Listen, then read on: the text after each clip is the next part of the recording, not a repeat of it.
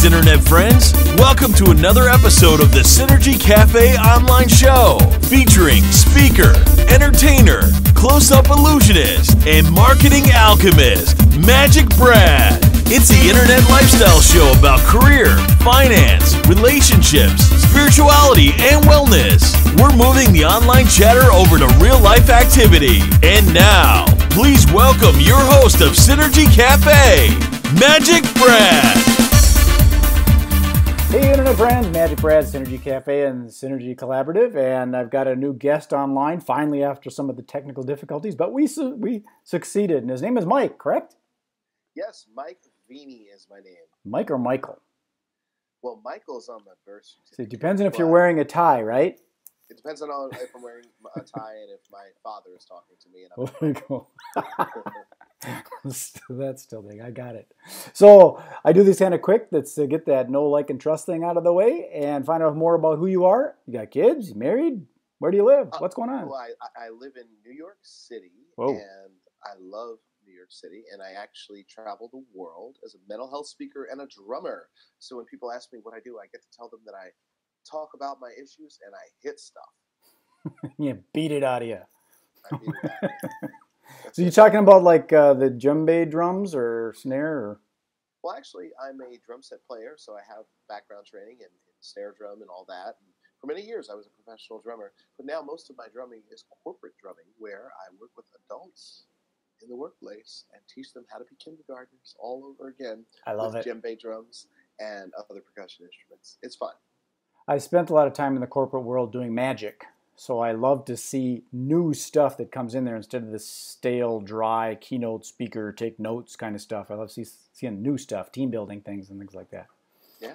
So what is it you do then? I mean, aside from is that what you do? Is you teach, is it a team building thing for corporations and bringing? Yeah, it's a team building thing. And like I said, if I'm not doing that, actually most of my time lately seems to be speaking about mental health at conferences, schools, and events around the country. I've actually been on the road for about 3 months nonstop traveling, and finally happy to be home and have laundry done the right way and all that stuff. And so I do both. So sometimes I'm doing the team building with the drumming, and other days I'm speaking about mental health. But you know what? They all revolve around one thing, Brad, and that is empowering people to connect. That's my mission. Did you say medical health or mental health? Mental. Got it. So this is a little sidebar from it, and I don't want to get too much into it, but someday later we could talk more about it. But isn't that something that kind of sneaks up on a person? You can't even realize it, and all of a sudden you think you're going crazy. Because I've had some situations where I thought I don't know if it's disrespectful saying going crazy, but yeah. When different things start happening to you, and you wonder, God, am I stable? Do I need some help or what? Well, thank you for saying that, by the way. You're right. Sometimes mental health issues sneak up on all of us. And the other thing is that they're confusing. It's not like hurting your wrist. You hurt your wrist, you go to the doctor, or you ice it, or wait it out to see, if you need further help. But when it comes to anxiety or depression, a lot of times it takes a lot of time to realize that, hey, maybe I have some symptoms of something else that's going on here. So one of the things that I encourage people to do is to develop more awareness around their daily mental health, just so they can address any symptoms that might come up. So I think that's really important. Well, even that the depression part of it, people say maybe you're depressed because, I'm pretty happy, upbeat kind of guy, but some people say stuff like you're hiding behind your humor and things. And sometimes when it's gray like today outside, you get that seasonal affectiveness disorder, and you wonder, is it the weather or am I depressed? And am I going to go off and off myself somewhere because I'm depressed? Or it does sneak up on you, and you don't see those signs, and you have to, I think, really be in tune to know when if someone's joking about it. Are they joking or are they serious? Absolutely. And that goes with the whole mission of empowering people to connect. A lot of times when it comes to mental health issues, we are feeling disconnected inside, whether that's sad, anxious, or whatever. But also when I do the team building, it's empowering people to connect. Because as you know, in corporate America, that can be a difficult thing in the workplace, right, getting to connect with your team. So that's basically what I do, and I really love my work.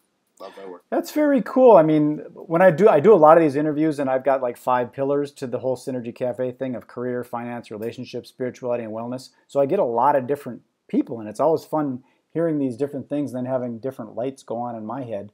And the idea of, because you think when you're in a corporate environment, you connect with your colleagues, but not really. There's probably some hidden stuff like, I really don't like her, but I'm not going to say that because I have to work with her. Right, exactly. And maybe they should talk about that stuff, right? Yeah, absolutely. Yeah. Even on a little league baseball team, Brad. I mean, drama happens, and kids have to learn to work together with each other. So I think this is something. The parents. Parents. They're the worst. You should have a whole episode about that. But yeah, I think it's really important just to do, and it's something that I've had to learn how to do. I'm still learning how to get better at, and I screw it up all the time, people, but I'm trying to always be intentional about getting better at that. Well, humans are complicated beings. There's a lot going on, and we're always evolving and changing, and it's kind of interesting. Why is it that people end up having arguments, or this whole thing with the Hillary Trump thing that happened that separated us all? And why is that? What is that? It's kind of strange when you think about it. But if you take it and narrow it back, the reason there's borders between countries is I wouldn't want people walking in my house or jumping in my car. That's my domain. I mean, if they ask politely, come on in. Okay. I'll be sure to ask when I show up at your house. Yeah. Well, yeah. But you're right. No, humans are very interesting, and especially with all this election stuff that nobody wants to talk about, yet there's this tension, this hidden tension that's amongst a lot of groups of people. And I speak at a lot of colleges, and it's something I've seen on college campuses right now, a lot of tension right now. Sure. So as far as your work, where do you do your work? Do you work locally, or do you kind of fly wherever they want to have you, or do you do web-based stuff? Where do you do your work? I do any work that the plane takes me to. So typically it's work around the country. Excited actually this month. I'm going to California. I love California. I'm going to be speaking in a high school a few days before Christmas to help the students with de-stressing, because holidays can be very stressful for everyone. And so pretty excited about that.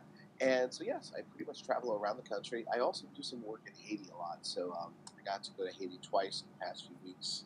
One to teach at an entrepreneurship camp, and the other to be the MC at the entrepreneurship camp graduation. So that was pretty exciting.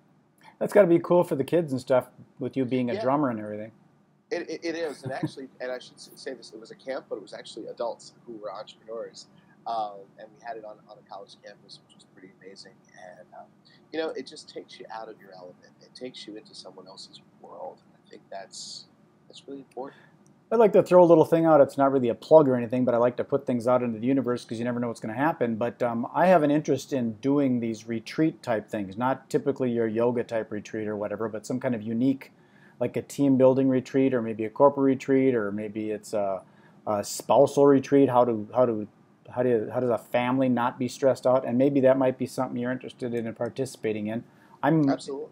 I'm interested in doing them in some place with palm trees and warm, like Costa Rica or Tulum, Mexico, or Bali, Indonesia. So, you keep me in mind for that. I've actually done several retreats, and retreats are just great for people. Yeah. Just the idea of getting away into a structured, relaxing environment is really cool. Right. Exactly. Well, let's get into how we get a hold of you. Then I want to ask my favorite question, and then we'll sign it off. So, How do you get a hold of you? Website and all that kind of stuff? My website, I'll give you my mental health site because that's the most popular one these days, transformingstigma.com. Again, that's transformingstigma.com. There's lots of videos, information, my blog on there, and resources if you might be struggling with mental health challenges. Transforming Stigma with Mike Veny. Got it.